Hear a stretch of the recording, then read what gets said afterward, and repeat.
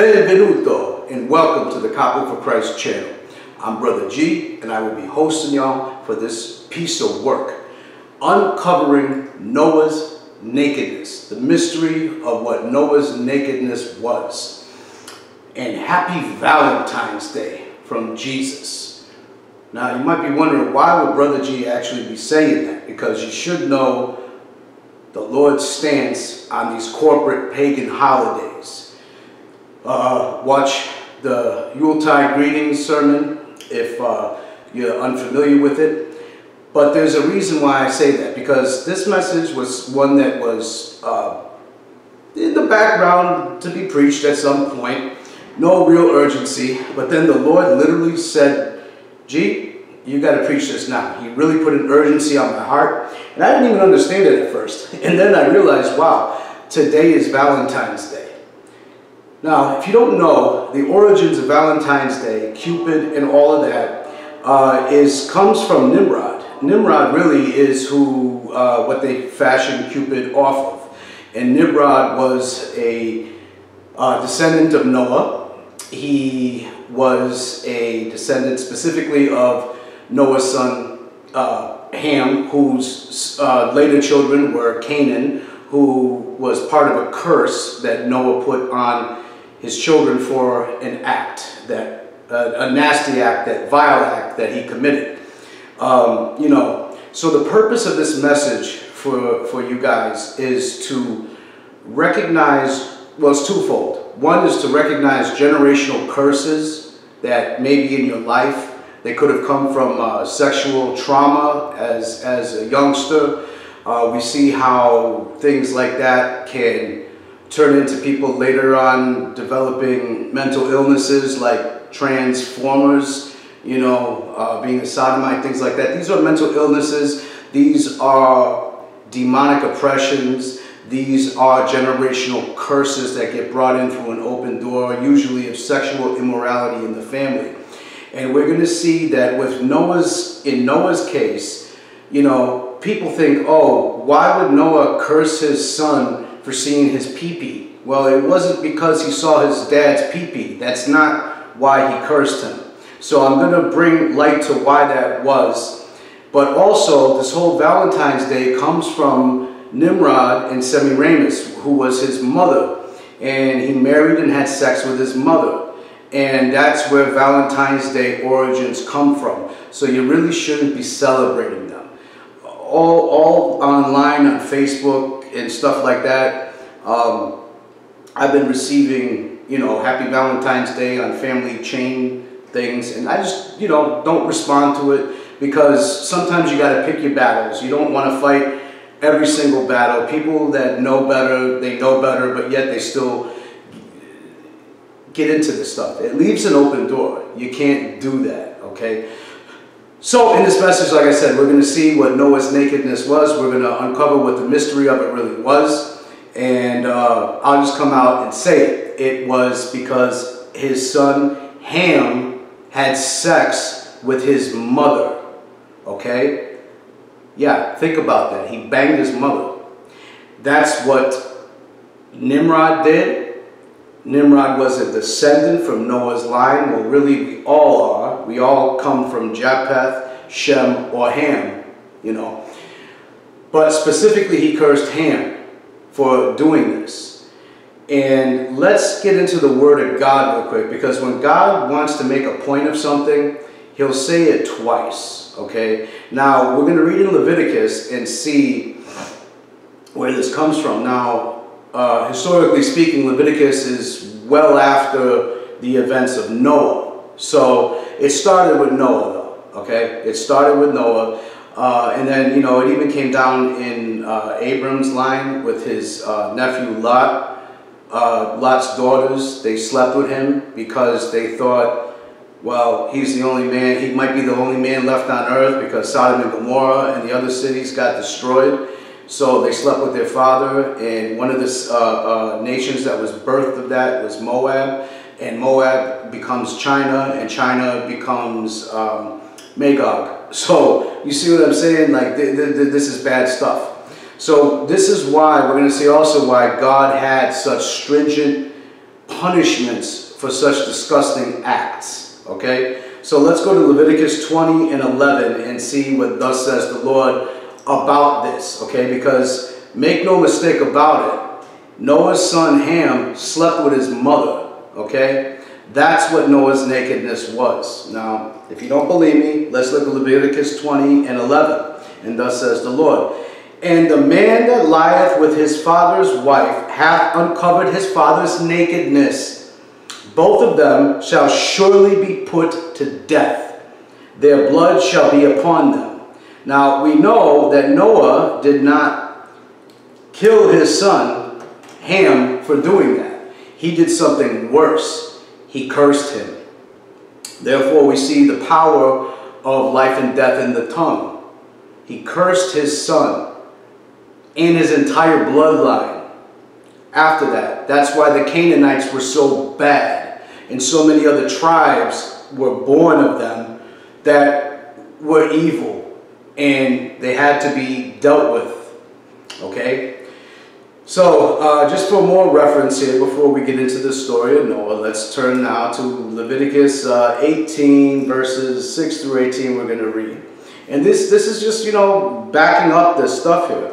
None of you shall approach to any that is near to of kin to him, to uncover their nakedness. I am the Lord.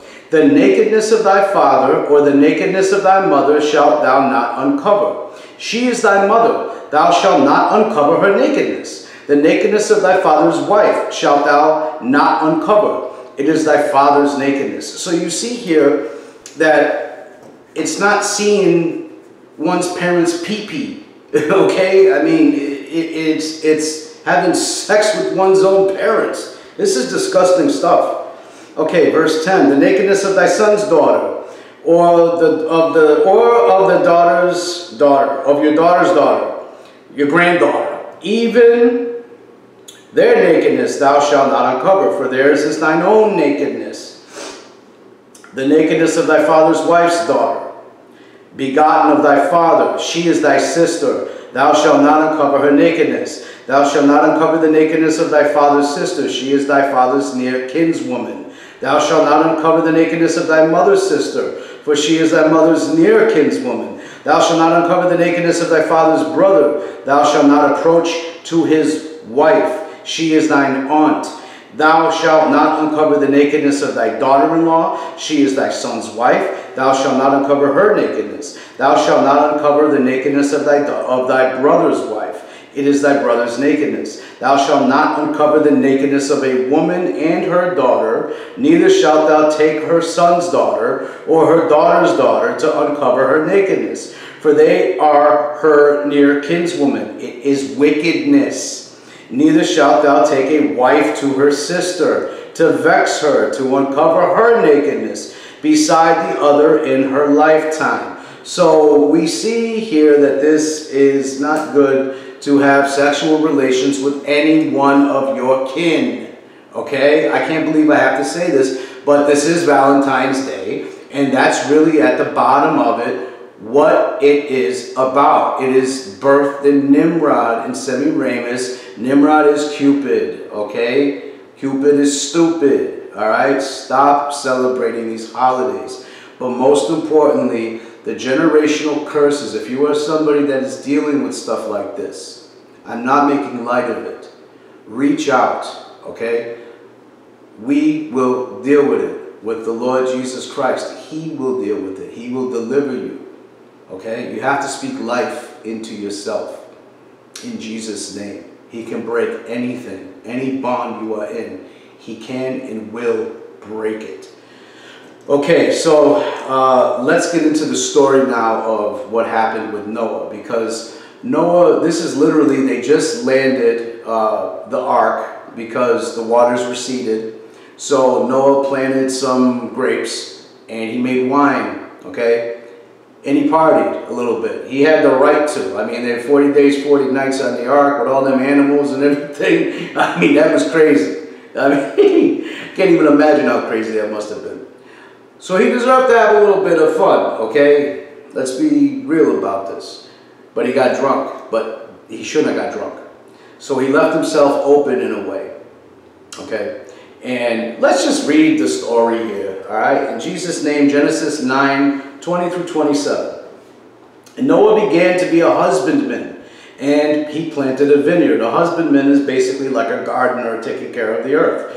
Okay, and he drank of the wine and was drunken, and he was uncovered within his tent. And Ham, the father of Canaan, saw the nakedness of his father and told his two brethren without. So he basically went and bragged to his brothers, Shem and Japheth, yeah, I just banged mom. What a nasty freak. All right, verse 23. And Shem and Japheth took a garment and laid it upon both their shoulders and went backward and covered the nakedness of their father. And their faces were backward, and they saw not their father's nakedness. Okay, now in that sense, yes, they did not see his pee-pee. That's what it's talking about in verse 3 there. I'm sorry, 23. Because they respected their father. Their father literally was a king. I mean, Noah was a king of sorts. He replanted the population, okay? So it was a respect thing, not to literally see his nakedness and his shame because he was drunk and he had passed out. So they covered their father with his garment, but their brother Ham banged their mother. Okay. Or, you know, some people think that maybe he did something funny with Noah, that maybe he did something with his dad. Who knows? I mean, maybe he did both. You don't know. We don't know. All right, let's continue with this. Verse 24, and Noah awoke from his wine and knew what his youngest son had done unto him.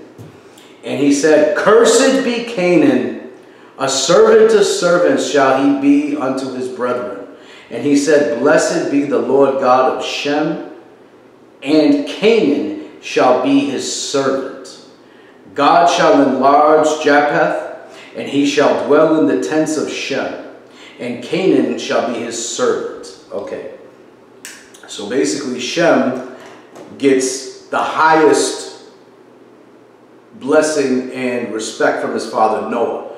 Eber later came out of Shem, and Eber was father to the Hebrews.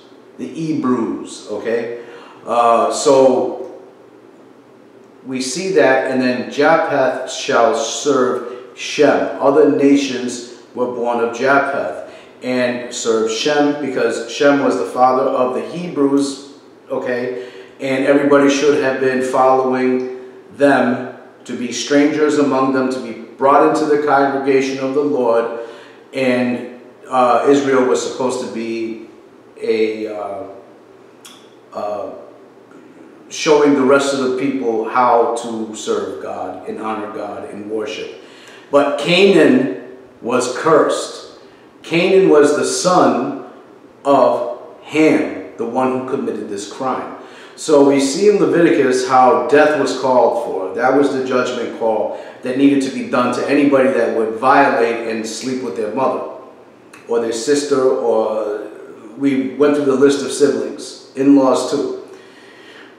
That is a no-no. Death was the price to pay. But Noah cursed his son instead, and thus it was a fate worse than death, because Canaan begot the land of the nation of Canaanites, which was Baal worship, Ashtaroth worship, Milcom worship, Baal worship. I mean, so many different gods, demonic gods, because they came in through that one act of having sex with his mother and possibly diddling his father. Okay? I'm going to leave it at that. That's what it is. It's saying a long message. This is a short piece of work here. Stay strong in the Lord. Don't celebrate Valentine's Day or any of these corporate pagan holidays. Don't break the generational curses. You have the power within you to. If you don't know how to do the deliverance, if you're not strong with it, or if you're not comfortable with it, reach out. Okay, I'll put the email for you to reach out to, and we can deal with it and get you delivered in Jesus' name. All right? Love y'all. God bless. Stay in the Lord. See you next time. Shalom.